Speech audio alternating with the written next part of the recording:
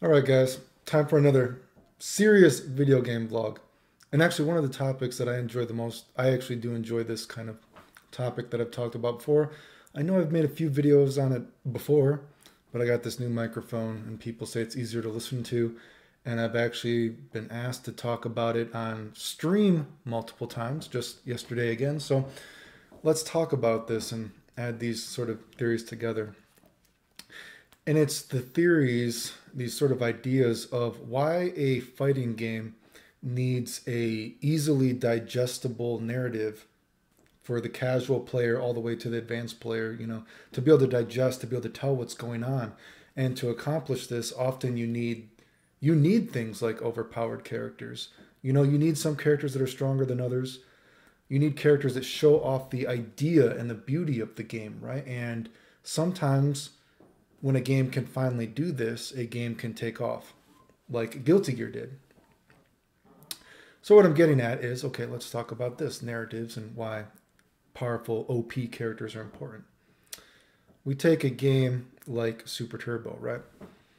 Super Turbo at the time was a very important game, maybe in the fighting game community, because in that game you saw the clash of ideologies of, say, the Fireball Dragon Punch trap, the old school player that liked the Fireball Dragon Punch trap, right? And the characters that were the people that were getting tired of that sort of gameplay. They wanted to rush down, you know what I mean? They didn't like all that shit, right? And who were two characters that were very powerful, right, in that game? So you would take a character like Old Sagat, Fireball Dragon Punch Trap, right? That's easily digestible for a player getting into the game, right? We can see why this is strong. And then another character that is good in Super Turbo would be, say, a character like Balrog. He represents this ideology of, going against that old school mentality of the Fireball Dragon Punch Trap, right? His super was very powerful. Throw loops, all this kind of stuff. He's rushing you down, right? These are two characters that show off, in a sense, Super Turbo really well. They show off what Super Turbo could be. The narrative of the game is easily digestible for the casual player to a more advanced player, perhaps, right? You see, wow, this is why Fireball Dragon Punches are powerful. This is a character that is abusing, maybe quotation marks, the game system. His super's powerful, right? Throw loops, whatever. We can see this clash, right? And so it's a very important narrative, and it's a narrative that showed off the game to people, right? You can appreciate what's going on, right? And because they're powerful, you got to see it a lot, right? It's easily digestible, right? Because it's in your face a lot if you were to watch the game, that those sort of narratives, right? So then an example for this I've given, look at a game like Guilty Gear, right? Guilty Gear did not succeed until it could find a narrative that was easily digestible, right? And this also gets into why core fundamentals of what made fighting games popular in the first place are very important to be in all fighting games now, right? So what I'm getting at, look at a series like Guilty Gear, right? Guilty Gear was just surviving until XX. It did not actually succeed until XX. Before XX, it was just surviving. It survived off the idea that it was a game that had its own vibe, right? It survived enough to warrant a sequel, but it was not actually succeeding in the eyes of the video game community, right? It was still just an anime game to a lot of people in the fighting game community, right? What was the narrative of Guilty Gear? The narrative of Guilty Gear would be very hard to explain to a casual player, probably, right? It would just be like, oh, it's got its own vibe. It's a anime game, for better or worse, and worse in this case, right? Look at a game like X. X is, at the time a very beautiful game. Again, it has its own vibe, but how do you what is the narrative of X and how do you make it easily digestible to a player watching it, right? You're like, oh, FDC, oh, Johnny Mistrap. And you're like, ooh, what the fuck? Like, ooh, chain combos? The Street Fighter player is already against chain combos. They see this Mistrap, they say FDC. They're like, man, what is going on? Where is the Street Fighter in Guilty Gear? What can I appreciate here, right? So Guilty Gear was only surviving until that point. But Guilty Gear finally succeeded in XX because I've talked about this before. The Dust Loop saved Guilty Gear. Soul saved Guilty Gear. Because Soul, although Soul wasn't, top tier, he was a good character. He was a good enough character that he was in the narrative of the game, that he was being played enough that people could see the game. And through Soul, people were able to understand Guilty Gear. They were able to see the narrative of it. They were able to see the potential beauty of it, right? Because they could see the Street Fighter in Guilty Gear.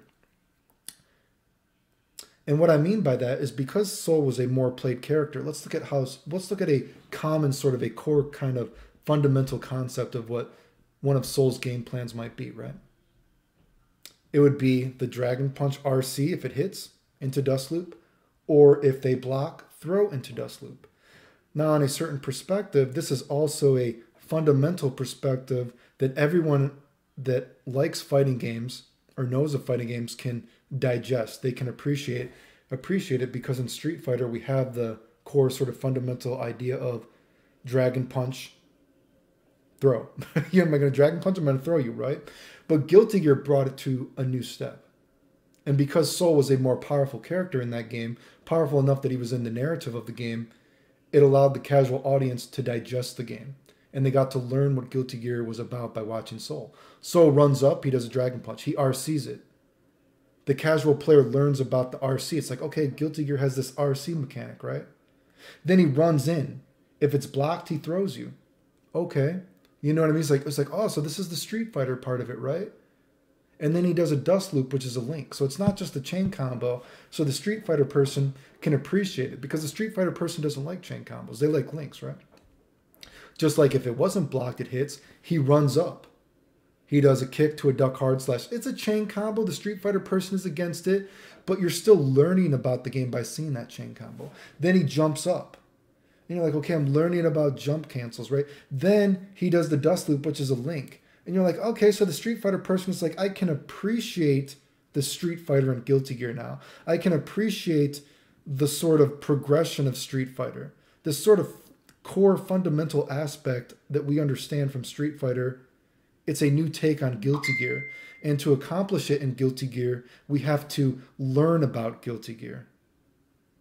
Do you get what I'm saying? So it's able to be appreciated by the masses. And that's when finally Guilty Gear started to succeed as a fighting game. Before it was just surviving.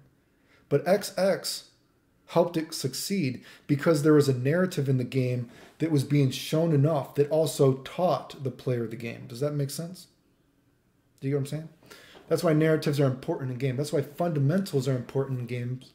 Because these core fundamental aspects of fighting games, we all appreciate them. Well, maybe you don't. A lot of people don't like Dragon Punches, so I guess maybe not everyone, right? But these core fundamental aspects are still what made fighting games popular in the first place. That's why they need to be in all games, right? Because it's something that at least is in your heart, that you understand this is how fighting games work, right? I've talked about games before that have bad narratives, games that maybe are not as well received, right? Because the game doesn't have a good narrative. And I use this example. I'm not using this example because, the Japanese told me I'm the best in the world before the game. I'm using it because it is a good example. Karnav's Revenge, right? Karnav's Revenge is a game that has I'm not saying Karnav's Revenge is the best game ever. I've said before, Karnav's Revenge is a game that is a clusterfuck. It runs a very fine line between being deceptively skillful and extremely scrub-a-dub. But what is the narrative of Karnav's Revenge? Look at the most powerful the characters in the game that are shown off in that game.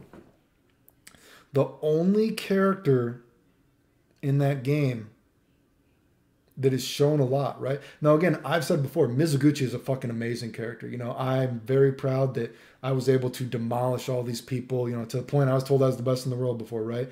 Doing all these combos with Mizuguchi that people said would not happen, right? And I was doing them off random hits, not off dizzies, right? Aiming dizzy spots, just doing crazy shit. Mizuguchi and Karnav in that game are actually amazing characters if you think about the time frame when that game was made. Those characters are actually fucking incredible, right? But Mizuguchi isn't a good enough character that he's in the limelight of the game, right? Karnav is an interesting character, right? And he is good. But think of the other characters in the narrative of that game. that is being digested by the casual player. Ray. Ray does not show off the game well. Do you think Ray shows off the potential beauty of Karna's Revenge well? No, he doesn't, dude. He doesn't show the game off well. Zazzy. Zazzy is actually not even just in the game. Zazzy is one of the most scrub-a-dub, broken, stupid characters ever in a fighting game, period. Someone watching Zazzy is not going to be impressed by the game. Lee. Lee is a little bit better, but Lee is not going to... You're not going to watch Lee and be like, man, this game is amazing, right? You're not going to look at a character like Jean and be like, oh, man, this game is amazing, right? But if you think of the two most amazing characters in that game, potentially, would be a character like Karnov, which he is good, so at least he's a little bit in the narrative, right?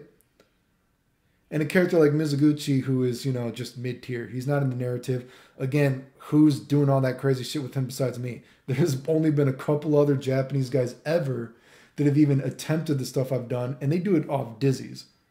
Not off random hits like I showed was possible, right?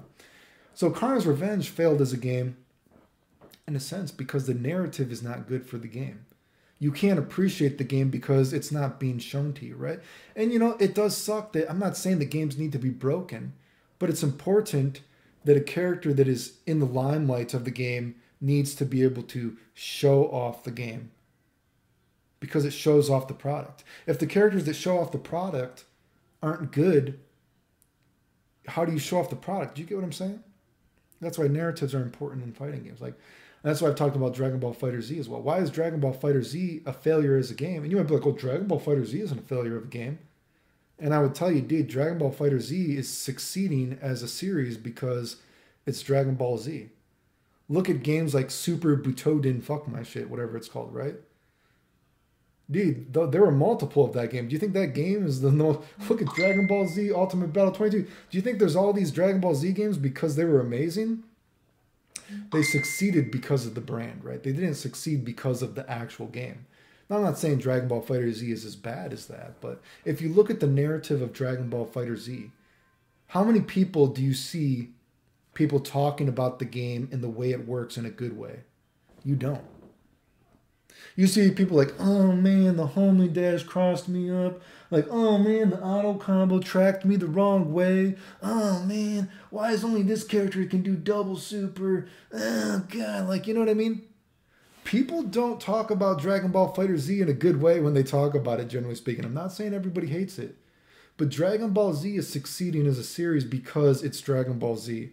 It's not succeeding because of the game itself. When you see people talk about the game, they're not like, oh, yes, my auto combo crossed up. Oh, my homing dash crossed, blah, blah, blah. They're talking about the game in a negative way, dude.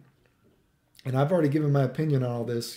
At the end of the day, actually, the way they do auto combos is actually, hey, for what they were given, it's actually done well. Don't shoot the messenger, dude. I'm just telling you if you're actually looking at what they were given. But that's why I say Dragon Ball FighterZ actually fails as a game because there's not characters to actually show off the beauty of the game.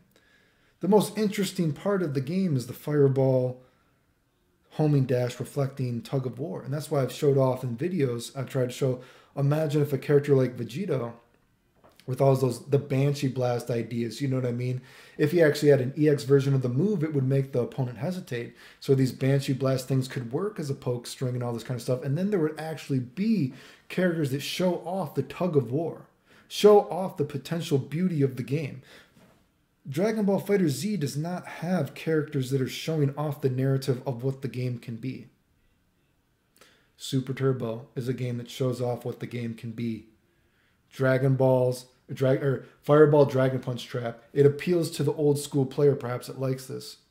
It appeals to the characters that want this new... They don't like the fireballs and dragon, but they want to rush down. They want throw loops. They want, supers, powerful moves, boom, boom, boom, right? Something can have such a strong influence on the match, right? A fireball, a dragon punch mix, a dragon punch to a throw mix-up has such a strong influence on a match. It's showing you what the game can be. Guilty Gear did not have that until Soul. Soul, they could appreciate the Street Fighter in Guilty Gear. They could be like, wow, something so powerful. This Street Fighter fundamental has such a strong influence on the match. And it's also teaching me about Guilty Gear at the same time I'm learning about the game. Karna's Revenge doesn't have that narrative. It has a couple of cool characters, but they're not in the limelight enough. A character like Mizuguchi to see like, wow, look at Clayton. He's like aiming dizzy spots. You can do that. That's insane. Like, what is going on? You know, like you're like, whoa, holy shit. But that's not a character unless you watch my matches. Saw me destroying the Japanese doing that. You're like, wow, dude, that's possible. Because Mizuguchi just isn't a good character like that to be in the limelight that he's getting played like that, right? Dragon Ball Fighter Z, these fundamentals don't even exist in the game. You know what I mean? It should. That's like, you know, you can't be destroying fundamentals of Street Fighter in video games. It's terrible. So hopefully what I'm getting, I know I've talked about this topic multiple times, but it's a topic that is actually very important in fighting games, right? And it's a topic I get asked to talk about often. And now I talked about it with my new mic. Shh, ASMR. So anyway, that's the video. Hopefully you guys liked it. Don't know if I'll make another one because I think this is like the third or fourth video. Hopefully it sounds better with this. Hopefully you guys get what I'm talking about. And I can talk about the other things, progression of fighting games as well again. Put in the comments what conversation or topic I've talked about before that you want to hear again with this new mic, and we'll talk about it because, again, there's not a lot of video game stuff to do as it is right now. The end.